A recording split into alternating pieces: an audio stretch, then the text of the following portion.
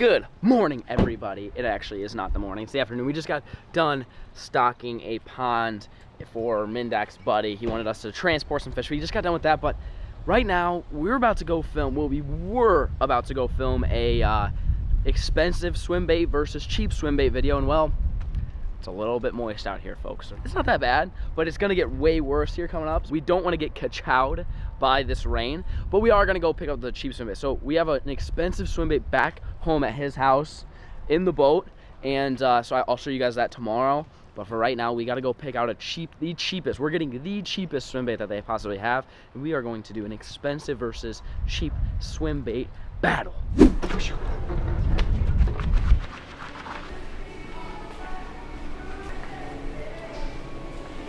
All right, so I'm gonna be using the expensive bluegill swim bait, and then John is gonna be using the cheap one. So I'm thinking these guys are pretty much the most thing they've got to a bluegill. I don't know if I'd really call that a bluegill. I don't know what fish has aqua colored fins. Not sure what this company was really thinking about this, but you know, I'm sure it catches fish anyway. It's not all about being realistic. So John will have 3, I will have 1. Pretty much the only swim bait that they have. And how much are these? $5 for 3, so these are like a little over $1 a piece. I mean, I was never good at chemistry, but it's probably somewhere around there. We'll just call it the dollar swim bait versus the expensive swim bait, because I don't remember how much I paid for it, but I'll find out tonight, and then tomorrow when we go fishing, I'll let you guys know. But I don't know, if you guys enjoyed the expensive versus cheap videos that we're about to film, let me know, because we have a whole bunch of other ideas of like using expensive rods and reels and different lures and stuff like that. So if you guys are enjoying these, make sure you smash that like button and drop a comment down below, and we'll make some more. But anyways, that's what we're gonna get. I will see you guys in the morning. Tomorrow. Well, clearly it continued to rain. Like I told you guys, that is why we did not go out yesterday, because it just rained all day and all night. And now it's looking decent. There's still a storm a little bit to the southeast of us, but we are going northeast, so we should be okay, hopefully. Right now we're letting the old Excel boat, the Squeaker Seeker, drain out real quick, but we're gonna do a little bit of bass fishing today. Throwing some swim baits, throwing maybe some other baits, I don't really know, just kind of depends if they bite. But right now we're gonna load up, most importantly, breakfast pizza. Yeah, you boys see that?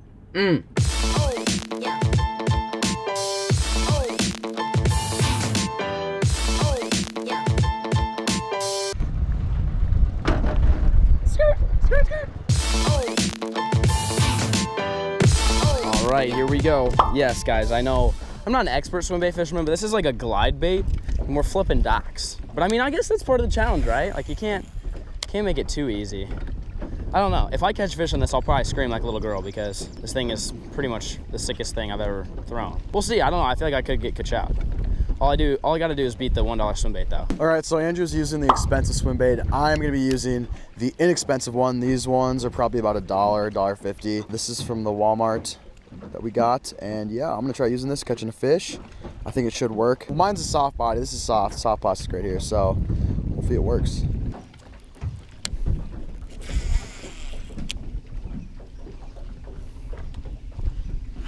Dude, there's a fish. Dude, yes, got one.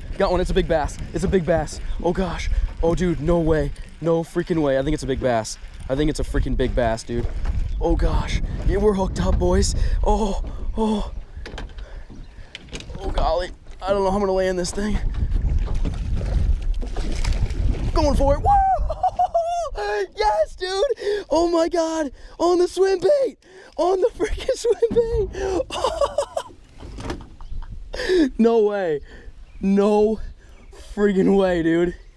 Oh my God. Yes.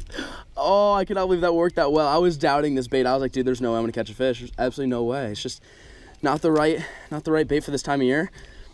They're still up there shallow munching, folks. Just because it's post-spawn doesn't mean they're deep. Oh, hey Doc, how you doing? That right there is my first ever swim bait fish. Like one of these types of swim baits. I've never thrown one before. Oh, that is so exciting. Not a giant, but I will freaking take it, folks. That is an absolutely beautiful South Dakota brute on the expensive swim bait so far. 1-0, yes. This is Pamela. See you later, Pamela. Yes, 1-0, baby, yes.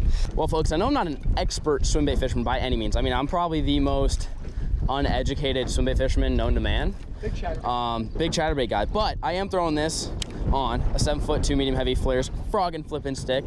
Now I know I'm not frogging, or I'm kind of flipping, but you know, this rod's pretty much just good for whatever. These guys are still in stock. I believe my 7.3s are out of stock, but these 7.2s are still in stock.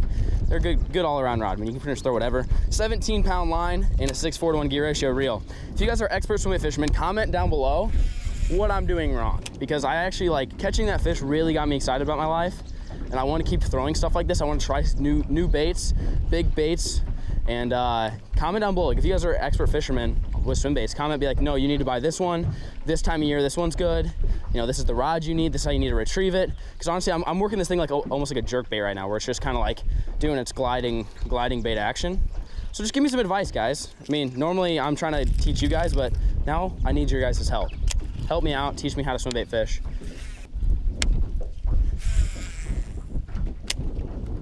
Basket. Oh, there's one. Got him. Dude, I saw him eat it. I saw him eat it out of the dock.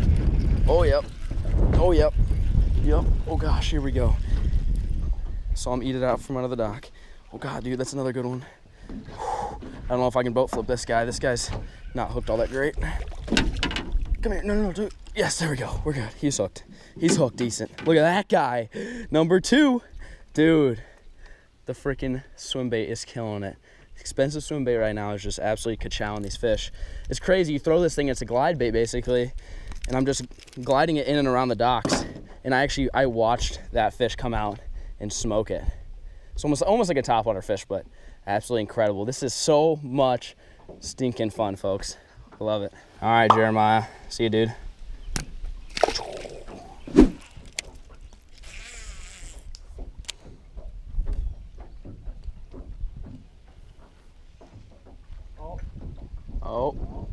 Oh, yep, skirt. There's one, got him. Oh God, we're hooked up again. Oh God, that's another good one, Oh, dude, they are loving this. Oh, he's barely hooked. Uh-oh. This ain't, no. Oh God, good, all right, we're just going for it. Oh, okay, oh yes. Oh, baby. Wow, I can't believe this. Dude, they're absolutely loving it. Absolutely just devouring. I mean, that thing, I'd eat that if I was a bass. That thing looks like a freaking snack. These guys are just little cookie cutter bass, but I'm having a great time doing this. So I'm not really flipping much docks. John's doing more of the flipping docks. I'm more hitting the open water and up under the trees and stuff like that. I think that's the juice for catching these guys. All right, Anthony, see you, dude. All right, ladies and gentlemen, so this, all right, let's see if I can get this guy. So this guy, oh, we're just gonna crash real quick. That's what you call matching the hatch. I don't know how well you guys can see that. I mean, these guys look pretty much identical. You can see this is my bait. This is a bluegill that was just chilling on the surface of the water. He's pretty much ka-chowed, but you see the color patterns are identical. The size, mine's a little bit smaller than him. Oh, buddy's still alive. Oh, his mouth is moving. Oh, I feel bad for him now. Just want to show you guys, matching the hatch is important. That is why I'm catching these fish, because these guys are swimming around the docks. This guy, like right here, he's injured. It's exactly what this thing imitates. Yeah, that's that. See, dude? Well, he'll be bass food here in a minute, but just wanted to show you guys that I saw him floating on the surface. I was like, yeah, that looks just like my bait. I think that's why I'm catching these fish. John's throwing like a clown looking one. It's got all sorts of colors. Doesn't mean he won't catch them, but this thing looks super natural, very realistic. I mean, you get what you pay for. Good paint job on it, super realistic action, and sometimes it pays off. It's probably just a little fishier, you know. Oh, is that one? Oh, we're hooked up. What is this? Oh, it's a bass. Look at that guy. I mean, that tells you right there the draw power of this bait. I mean, he clearly was not thinking logically when he came after it, but it's so intriguing that they just have to come check it out, and all of a sudden there's 6 hooks attached to it, and they just get munched. There we go. That's number 4. 4 land. What are you doing back there, Rick? I'm at a fat 0 right now still. I mean, your aquamarine. Let me see that thing. It's not going too great. I mean, these aqua fins though, I thought they looked pretty legitimate. No? I thought I was gonna do it. The bass thing differently, huh? A lot of daylight left. A lot of daylight left, he says. What's up? I went to work and I went by the boat landing. I usually fish out here, and I saw your pickup. Oh yeah. So I called my boss. I was like, I'm not coming for a while. Dude, that's awesome. Should tell your boss you're not coming to work and you can come fish. took like Good? a bunch. Yeah, Hell so it yeah. should be good. All right. Thank you. Yeah, quite a few of us watch you on YouTube out here. That's awesome. You're probably my favorite Googan. Oh, I appreciate that. It means a lot. All right. Well, you got to go to work? Yep. All right. Have fun at work. Nice to meet you. Yep. Thanks for rocking the swag. All right. See you later. Yeah.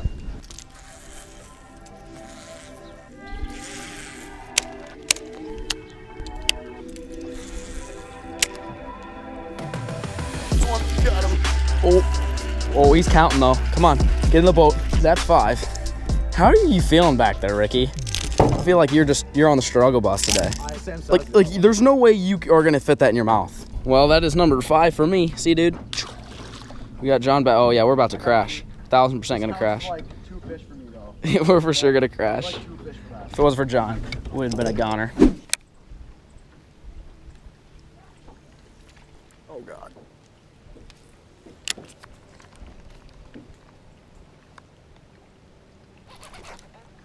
Oh, no way. Got one? Yeah, he's wrapped in the tree though. Oh, you got it. Oh my God. Get it up. Oh my God, he's running. Is it a big one? I know, he's decent, dude. He's definitely decent. All right. Woo! There we go. My first one finally on the $1 swim bait. Check that out. Right here we just have a submerged tree, and I literally flipped it in right there. Just got it right away. He wrapped me around here, so I'm gonna have to probably check for fray, but yes, I'm so pumped. First fish. Let's go. All right, for a second there, Andrew was kind of showing me up in my hometown. This is my lake that I grew up fishing, and I fish this a lot, so I couldn't go down without a fight. This is my first fish. Andrew has 5, but there's still a lot of time left, and I think I can do it. All right, see you later, Disquarius. Finally, Buddy in the back finally gets his first fish on the brush pile. There was a pretty juicy brush pile. I didn't touch it. Needed to make sure he threw in there. Oh, I mean, he left it for me. I left it for him. Okay. I mean, he's got a better bait because his bait sinks, so his can actually go in by the brush pile, but that's good. 5-1. The day is still young, folks. We still got plenty of time for him to make a comeback. I don't think it's gonna happen though. I think I got this one in the bag. We'll see.